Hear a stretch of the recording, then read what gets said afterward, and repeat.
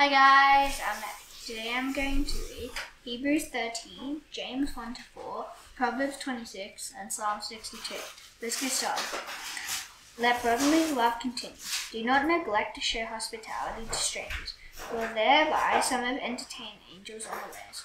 Remember those who are in prison, as they are in prison with them, and those who are mistreated, since you also are in the body. And let marriage be held in honor among all, and let the marriage bed be undefiled. For God will judge the sexually immoral and adulterous. Keep your life free from love of money, and be content with what you have. For he has said, I will never leave you nor forsake you. So we can confidently say, the Lord is my helper, I will not fear. What can man do to me? Remember your leaders, those who spoke to you the word of God. Consider the outcome of their way of life, and imitate their faith. Jesus Christ is the same yesterday and today and forever. Do not be led away by diverse and strange teaching. For it is good for the heart to be strengthened by grace, not by food, which have not benefited those devoted to them. We have an altar from which those who serve the tent have no right to eat. For the bodies of those animals whose blood is brought into the holy places by the high priest as a sacrifice for sin are burned outside the camp. So Jesus also suffered outside the gate in order to sanctify the people through his own blood. So therefore, let us go to the gate in order to him outside the camp and bear the reproach who enjoy. For here we have no lasting city, but we seek the city that is to come. Through him, then, let us continually offer up a sacrifice of praise to God, that is, the fruit of lips and that acknowledge his name. Do not neglect to do this and to share what you have, for such sacrifices are pleasing to God. Obey your leaders and submit to them, for they are keeping watch over yourselves, as those who will have to give an account. Ask them do this with hearing and not with groaning, for that would be of no advantage to you. Pray for us, for we are sure that we have a clear conscience, desiring to act honorably in all things. I urge you more earnestly to do this in order that I may be restored to you sooner. Now may the God of peace, who brought again from the dead our Lord Jesus, the great shepherd of the sheep, by the blood of the eternal covenant, equip you with everything good that you may do his will, working in us that which is pleasing in his sight, through Jesus Christ, to whom be glory forever and ever. Amen. I appeal to you, brothers, bear with my word of exhortation, for I have written to you briefly. You should know that our brother Timothy has been released, with whom I shall see you if he comes soon. Greet all your leaders and all the same.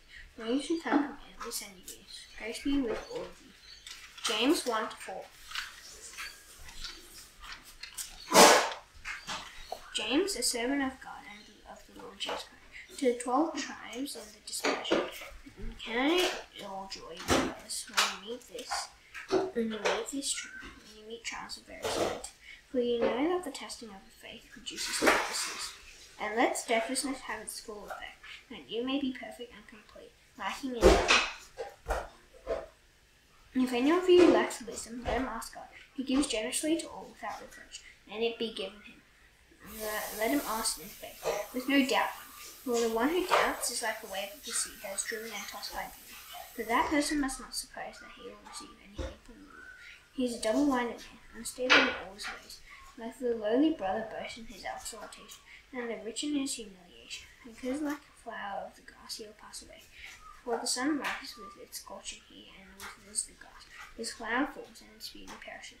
So also the rich man fade away in the midst of its pursuits. Blessed is the man who remains steadfast under trial, for when he has stood the test, he will receive the crown of life, which God has promised to those who love him.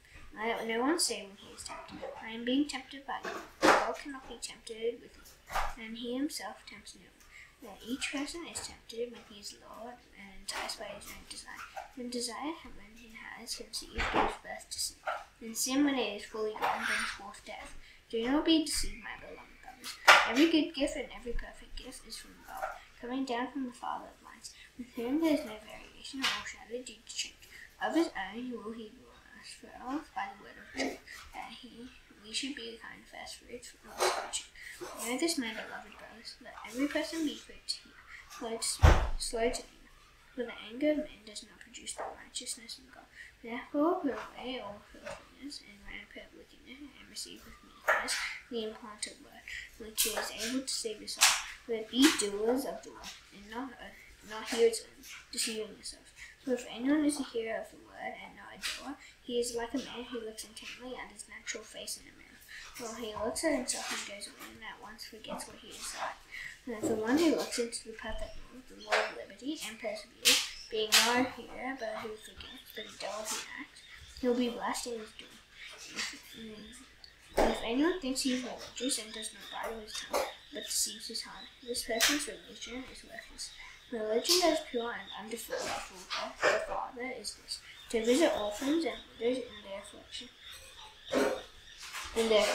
to keep oneself unstained from the world.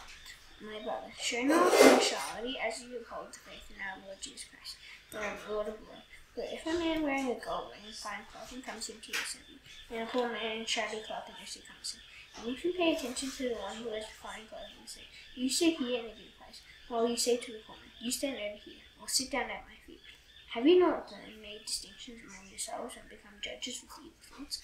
Listen, my beloved brothers, has not God chosen those who are called in the Lord to be rich in faith and heirs of the kingdom, which He has promised to those who love Him? Now you have dishonored before me. Are not the rich the ones who oppress you, and the one who drag you into court? Are they not the ones who blaspheme the honorable name of which you call? If you really fear the Lord, according to the Scripture, you shall love your neighbor as yourself.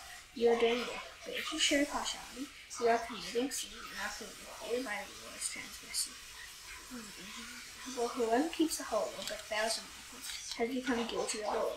For He said, "Do not commit adultery," as He said, "Do not murder." If you do not commit adultery but do murder, you become a transgressor of the law. So speak and so act as those who are to be judged under the law of liberty. For judgment is without mercy to one who is shown no mercy. Mercy triumphs over judgment. What good is it, my brother, if someone says he is faith, but does not have works? Can that be saved? If a brother or sister is poorly clothed and lacking in daily food, and one of you says to you, "Go in peace, be warned of me," without giving them all things necessary, what good is that? So also faith by itself, it does not have works, is dead. But someone will say, "You have faith at my own. Show me your faith apart from your word, and I will show you my faith by my faith." So you believe that God is one, you do well. Even the demons believe, and shut up. Do you want to be shown, you foolish person, that faith apart from your works is useless? Now was not Abraham our father justified by works when he offered up his son Isaac on the altar? You see then that faith is active along with his works, and faith was completed by his works. And the Scripture was fulfilled that says, "Abraham believed God, and it was counted to him as righteousness, and he was called a friend of God." You see that a person is justified by works and not by faith alone. And in the same way, as not Rahab the prostitute justified by works when she had received the messengers and sent them out by another way. For as the body apart from the spirit is dead, so also faith apart from the works is dead. Not many of you should become teachers, my brothers, for we know that we who teach will be judged with the instructors, for we all stumble in many ways. And if anyone does not stumble in what he said, he is a perfect man, able also to bridle his whole body. If we put bits into the mouths of horses so that they may obey us, we guide their whole bodies as well. Look at the ships also. Though they are so large and are driven by strong winds, they are guided by a very small rudder wherever the wheel of the pilot directs. So also the tongue is a small one, yet it boasts of great things. How great is a forest set ablaze by such a small fire, and the tongue is in fire, a world of unrighteousness. And the tongue is set among our members, staining the whole body, setting on fire the entire course of life, and set on fire by hell. For every kind of beast and bird, of reptile and sea creature can be tamed and has been tamed by man. But no human being can tame it. It is a restless evil, full of deadly poison. With it we bless our Lord and Father, and with it we curse people who are made in the likeness of God. From the same mouth come blessing and cursing. My brothers, these things ought not to be so. Does a spring pour forth from the same opening, both fresh and solid water? Can a fig tree, my brothers, bear olives, or a grapevine produce figs? Neither can a salt pond yield fresh water. Who is wise and understanding among them? By his good conduct, let him show his works in the meekness of wisdom. If you have bitter jealousy and selfish ambition in your hearts, do not boast and be false to the truth. This is not the wisdom that comes down from above, but is earthly, unspiritual, demonic. For where jealousy and selfish ambition exist, there will be disorder and every little practice. And so wisdom from above is first pure, then peaceable, and gentle, open to reason, full of mercy and good, impartial and sincere. And a harvest of righteousness is sown in peace by those who make peace. What causes quarrels and what causes fights among you? Is it not this, that your passions are at war within you? You desire and do not have, so you murder. You covet and cannot obtain, so you fight and quarrel. You do not have, because you do not ask. You ask and do not receive, because you ask wrongly, to spend it on your passions. You adulterous people, do you not know that friendship with the world is enmity with God? Therefore, whoever wishes to be a friend of the world makes himself an enemy of God. Or do you suppose it is to no purpose in the Scripture that the Scripture says, He yearns jealously over the Spirit that He has made to dwell in us, but He gives more grace. Therefore it says, God opposes the proud, but gives grace to the humble. Submit yourselves therefore to God. Resist the devil, and he will flee from you. Draw near to God, and he will draw near to you. Cleanse your hands, you sinners, and purify your hearts, you double-minded. Be wretched and mourn and weep. Let your laughter be turned into mourning, and your joy to gloom. Humble yourselves before the Lord, and he will exalt you. Do not speak evil against one another, brothers. And one who speaks against a brother or judges his brother speaks evil against the law and judges the law. And if you judge the law, you are not a doer of the law, but a judge. There is only one lawgiver and judge, he who is able to save and to destroy. And who are you to judge the law? You who say, today or tomorrow we will go into such and such a town, and spend a year there and trade and make a profit. So that yet you do not know what tomorrow will be. What is your life? For you are a mist that appears for a little time and then vanishes. Instead, you ought to say, if the Lord wills, we will live and do this or that. As it is, you boast in your arrogance. All such boasting is evil. So whoever knows the right thing to do and fails to do it, for him it is sin. Proverbs 26.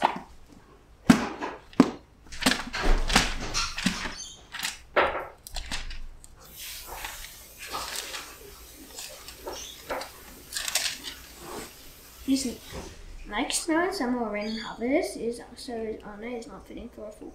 Like a sparrow in a sling, or a swallow in a fly, the curse that is causeless does not lie. A whip for the horse, a bridle for the donkey, and a rod for the back of fools. Answer not a fool according to his folly, lest you be like him yourself. Answer a fool according to his folly, lest he be wise in his own ways. Whoever sends a message by the hand of a fool cuts off his own feet and drinks violence. Like the lame man's legs, which hang useless, is a proverb in the mouth of a fool. Like one who binds a stone in a sling, is one who gives honor to a fool. Like thorn that goes up into the hand of a drunkard, is a proverb in the mouth of fools. Like an archer who wounds everyone, is one who is a passing fool or drunkard. Like a dog that returns to its vomit, is a fool who repeats his folly. You see a man who is wise in his own eyes, but there is more hope for a fool than for him. The sluggard says, there is a lion in the road, there is a lion in the streets. As the door turns on its hinges, so does the sluggard on his bed. The sluggard buries his hand in the dish, and then it wears him out to bring it back to his mouth. The sluggard is wiser than in his own eyes, than silly men who can answer sense.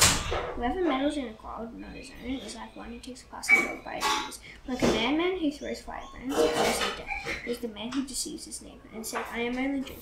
For lack of wood the fire goes out, and where there is no whisperer, quarrelling ceases. There's charcoal to hot embers and wood to fire, so is a quarrelsome man for kindling strife. The words of a whisperer are like delicious morsels. They go down into the inner parts of the earth. Like a glass covering an earthen vessel, our vibrant lips with an evil heart. Whoever hates disguises himself with lips, and who harbors deceit in his heart. When he speaks graciously, believe him not. There are 7 abominations in his heart.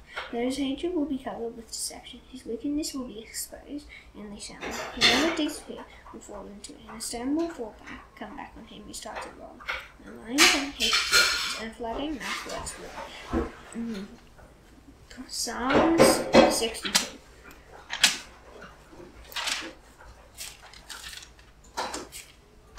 To God alone my soul waits in silence. From him comes my salvation. He alone is my rock and my salvation, my fortress. I shall not be greatly shaken. How long will all of you attack a man to batter him, like a leaning wall, a tottering fence? They only plan to thrust him down from his high position. They take pleasure in falling. They boast with their mouths, but inwardly they curse. To God alone, O my soul, in silence. And I heard his from him. He only is my rock and my salvation, my fortress. I shall not be shaken. On God rests my salvation and my God. My refuge is God. That's in all times of you. Why your heart? God is a refuge for us. Those of low estate are but a breath. Those of high estate are a delete. In the balances they go. They are together live and right. Put no trust in exhaustion. Set no vain hopes on them. If riches increase, set not your heart on them. Once God has spoken, twice I have heard it. That power belongs to God, and that to you belongs steadfast love. For you will render to him according to his word. Now that's done, I shall now do the Lord's Prayer. Please bow your heads. Our Father in heaven, hallowed be your name. Your kingdom come, your will be done on earth as it is in heaven. Give us today our daily bread. Forgive us our debts as you also forgive our debtors. Lead us not into temptation, but deliver us from the evil one. For yours is the kingdom, and the power, and the glory forever. Amen. See you tomorrow. Bye.